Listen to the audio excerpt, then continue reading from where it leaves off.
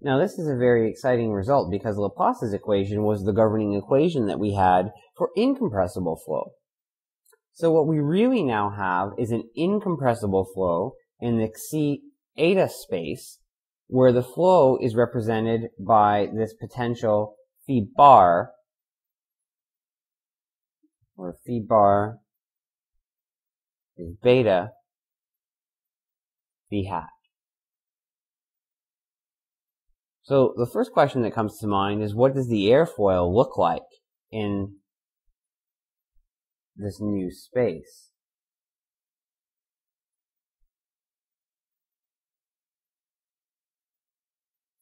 Has it changed to a different airfoil?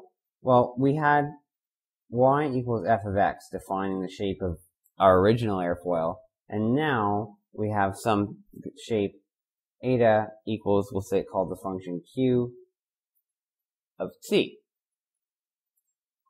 Now from the picture earlier, we had the df dx is just tan theta.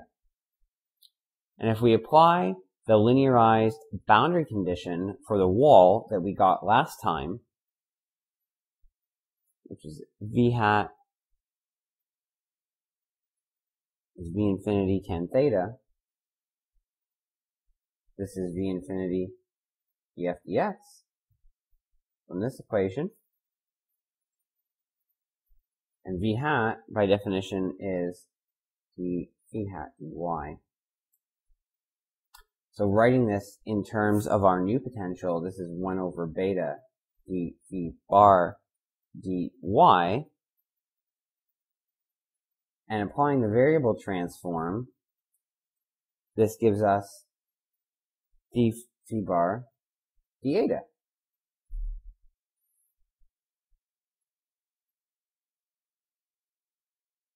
So what this means is that in the transform space, v infinity times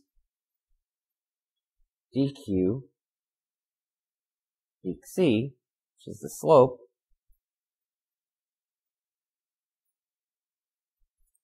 is going to be d phi bar d eta. So this is just applying the definition of the flow tangency condition in the transform space.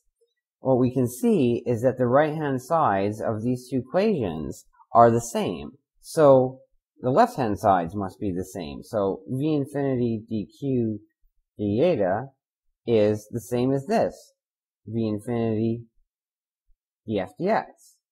So the v infinities cancel, and what we get is that df dx equals dq dc. What this says is that the shape of the airfoil in the transform space is the same as in the original space. So this is really remarkable. What this now says is that the transformation that we've done relates the compressible flow over an airfoil in xy space to the incompressible flow over the same airfoil in the Xi eta space. So this is going to lead us to a very useful result. So let's continue on. Now, we had the linearized pressure coefficient last time as minus 2 u hat over v infinity. Now, if we use our transformation,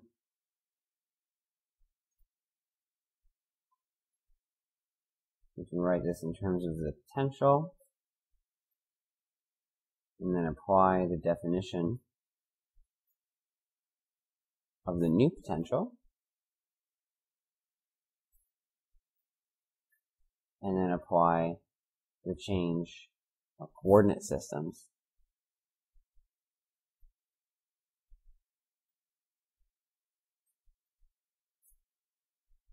Where this, by definition, is u bar. So, putting that together, what we get is that Cp is just 1 over beta times negative 2 u bar over v infinity. But this term in the parentheses is just the linearized pressure coefficient for the incompressible flow. So we call this Cp naught.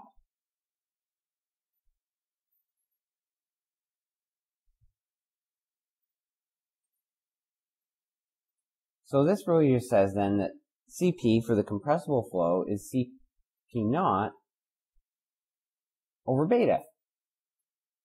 And if we go back and use our definition of beta, we get that Cp is Cp naught over the square root of 1 minus m infinity squared. So this is what's called the Prandtl-Glauert rule.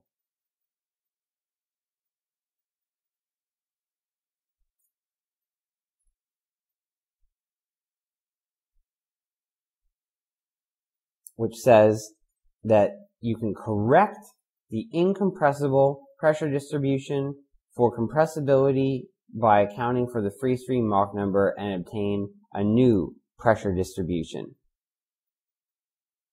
So now if we think about what the impact of this rule is for lift and moment coefficients, we can see that actually it's quite simple, because the same relationship must hold, since CL and Cm, the lift and moment coefficients per unit span, are both obtained from integrations of the pressure coefficient.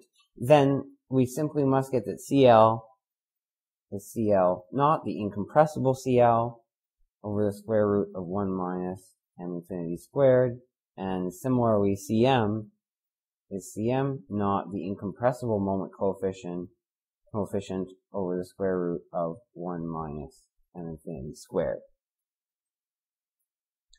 So this was the first compressibility correction that was developed, and it's so simple that it's still useful today for initial estimates of compressibility effects. Note that we still have zero drag because this is an inviscid formulation. Unless m infinity is high enough that we would locally get supersonic flow on the body and then have shocks and the associated wave drag even in an inviscid flow. But since we said that this compressibility correction can't account for those things, that's what restricts the free stream Mach number to be 0.7 or so or less, depending on the airfoil, to ensure that we're not getting into those regions of supersonic flow, because then, indeed, we may not be accurately capturing the change in lift and moment coefficients resulting from compressibility.